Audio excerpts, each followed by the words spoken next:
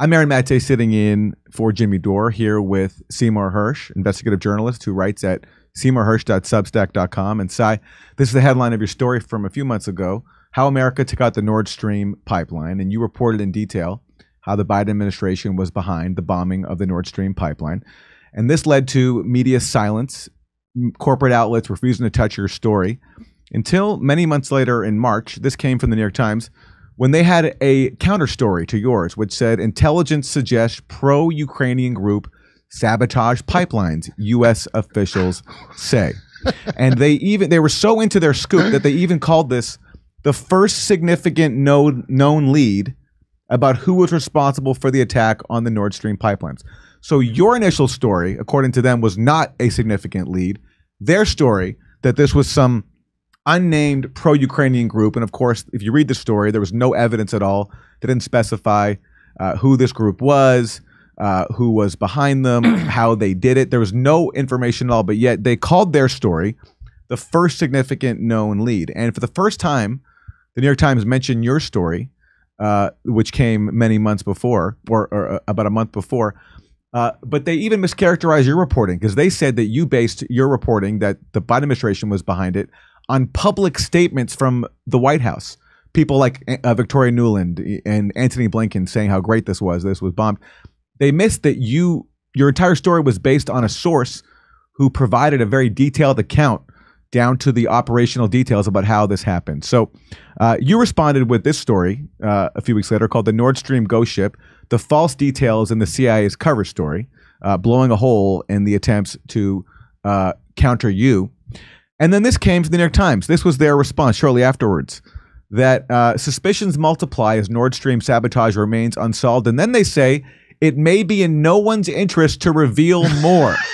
Are they threatening you through the New York Times? Maybe. So that's the time. So I'm just wondering, you've seen now there've been multiple attempts to try to refute your story. All of them have collapsed to the point where now the Times is saying, you know what, let's not look any further. It might be in no one's interest to reveal more. Well, probably not, because I must say the Ukraine story was published the same day by the New York Times, and then Der Zeit, a paper in Berlin, published. They had been working on the same story, and it never occurred to the reporter involved that, wait a second, it's 3,800 miles, across the ocean, from Washington to Berlin. I think that's the main office of the newspaper. I'm not sure, but how come the same tip I have, they have? I mean, instead of rushing into print as he did that night, a story he'd been working on, he should have sat back and maybe told the fact that just it was exactly the opposite story. There's something wrong because I was given the same tip here about a team. And how can it also be given from America? I mean, it wasn't that hard to put two and two together. It was really quite a dumb story all the way around. And the reporter at the Times, then one of the reporters, there were three on it. And I know one of them. I don't know Adam Goldman. He's a very good reporter, done a lot of good stuff. I have no idea what rock they were living on there. Anyway, the bottom line is, one of the three went on a podcast, an in-house podcast. When I worked at the New York Times, I just wrote stories. I didn't have podcasts. I didn't have to file. And they would call me sometimes, going on CNN or MSN, getting contracts. Sometimes I remember once I was somewhere in the West, and I was a running story, and I had a good story I filed that the paper used to let me file for page one as late as 7:30. And so when I was filing one story earlier, the public relations people at the New York Times said, NBC wants to film you right now. You're in Denver, I think it was. They can get you to the studio and make the nightly news. And I said, oh, no, come on. It'll be in the paper tomorrow. I don't want to go on TV. Now they're just trotting there, making probably as much money or more than they do in the newspaper. How can you be a reporter if you can't spend all your time reporting? And you got to go. But, it's just. Well, one of them went on a podcast and he said, well, actually, we don't really know much, and I don't know much, and none of us know what. We were told this story by people who had access to intelligence. which made me think of guys like John Kirby, or maybe some press guy. John Kirby's a press guy that I've known for 15 years, and he's a very nice man. I did write about it, but there's nothing wrong with him. But he's not a policymaker. It's just you haven't seen Winkin' Blinken or not. I call him. I'm sorry to say that. Tony Blinken and Sullivan and Newland. You know, they have children. You know about that children's book. I haven't seen them talk about this at any point. They haven't answered any questions. They don't even go to they had a big press conference that I wrote about this week. They had a big major report they did about how everybody else screwed up on the Afghan pullout, but not us. And they left it to John Kirby, the spokesperson.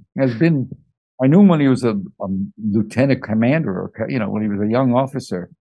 And he's a restricted officer. I mean, by that I mean he's not permitted, even though he's a 2-star, not permitted to have a command, which isn't a blow against him. And you could be in the Navy, you could be a cyber expert too, and also don't get a command. But that's just a fact. He's a surface guy who's been a public relations guy, and he's there defending the White House on this report, and that's just wrong. It's wrong it's not fair to him. It's certainly not fair to the reporters. They got the report, I think. I read the transcript 10 minutes before the news conference. They got a long report. And why?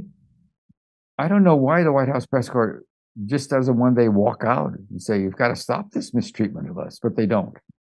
Well, you mentioned you mentioned one of the reporters on the cover story that was planted in the New York Times. This one, intelligence suggests pro-Ukrainian groups sabotage pipelines, U.S. officials say. One of the reporters on that story is named Julian Barnes, and you mentioned this, and I have the clip. We're going to play not the whole thing, just a little bit of it. He went on the New York Times podcast, The Daily, and he explained the reporting methods that generated that story. And in his words, it was only when him and his colleagues started asking the right questions that they got the right answers. And that right question was, what if this wasn't a government, but what if this was some non-government actor? And then he says they got the right answer. So this is some of what he said. So Julian, who exactly was responsible for this attack, and how did you and our colleagues go about figuring that out? Well, I think what happened was, for much of the investigation, we weren't asking exactly the right questions. And what were the right questions? Well, we had logically been focused on countries. All those states that we just went through. Did Russia do it? Did the Ukraine state do it? And that was just hitting. Notice how he didn't ask, did our own government do it? Did the U.S. do it? Those weren't do on his list of questions. Did and write a book called If I Did It, This Is How I Would Have Done It. Dead end after dead end. We weren't finding officials who were telling us that there was credible evidence pointing at a government. We weren't finding officials telling us what to say, basically. That's what he's saying here. Let me bring Cy Hersh back in. Yeah, I mean, as you mentioned, this is, there's a journalist admitting that he's taking direction from officials, and then finally when they tell him the right answer, he's now thinks he's come across the real story, even though his story itself contained no evidence or details whatsoever. How much can you beat up the New York Times? You know, the day's too short. So, I read it, and I still am a subscriber. I've been reading that paper since 1962. I read it all the time. I mean, when you have to know what it was like in the early days of the Vietnam War, the Times had people like Homer Bigart and David Halberstam, and later Neil Sheehan writing about the war. And it was just brilliant stuff, amazing stuff. And it was just a pleasure to see a paper doing that, while the Washington Bureau always was a little more staid. So for me to remember that kind of reporting, and to remember the honesty and the integrity of the reporters, and then to hear what you just heard, yes, that wouldn't have happened. That wouldn't pass the mustard now. But look, we all know what the story is. The problem is that the Trump has panicked everybody. The Trump phenomenon. Now we have DeSantis. We have the phenomenon, and people are talking about the only thing that may save the Democrats is the abortion issue, because that's one, even in regions you wouldn't expect, like in Nebraska, you wouldn't expect it to work. It does, but I don't know what's going to save us from the complete ignorance that the White House shows about foreign policy. and the inability to even begin to think about the diminishment of in the last couple of years of America, not only financially because we guessed wrong on the sanctions with Russia, but also just in terms of the Chinese doing things we couldn't do. You cut a deal with Iran, and the next thing you know, the Iranians are restraining the Houthis in Yemen. We get a settlement there that we tried to do. Meanwhile, we're still supplying the bombs, the missiles that the Saudis were firing into the war. It's just so strange for me to see. We've had terrible governments before, absolutely. What Bush and Cheney did, the Islamofascism, the stupid decision that the solution to Al Qaeda was to go after Saddam, who hated the radicals, and then to go after Bashar, who not only did he hate the Muslim, like his father did. Remember what they blew up a city, the Muslim Brotherhood, yeah. But Bashar Assad gave us some amazing information in the first 2 years. Really reliable information about what was going on because he had very good intelligence about that helped capture an operative for Al Qaeda or identify an operative for Al Qaeda. There was going to be an attack on the Sixth Fleet. No, it's not the Sixth Fleet. I think it's the Fifth on the Gulf. Yeah, I think it's the Fifth Fleet. The Seventh is the Sixth is in Italy. But the Fifth Fleet was based in Bahrain, I think. There was a big attack planned, and we stopped people doing it with this intelligence. And he got the reward for that is to be called part of the, an adjunct to the axis of evil. So there you are. It's just amazing to me how we could fly off the rails that we have. And the newspapers, instead of being corrective, are into it. And it's just, you can't win fighting. You just can't win fighting it. You just can't win. You can't win fighting it. I mean, every day I pick up the Washington Post and there's a story that the first thing I see is a story that says the following story was written by 5 people. Well, there's the first one.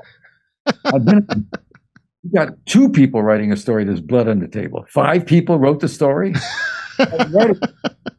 the total domination of the desk or the editors, the touch of the editor. The new woman editor there.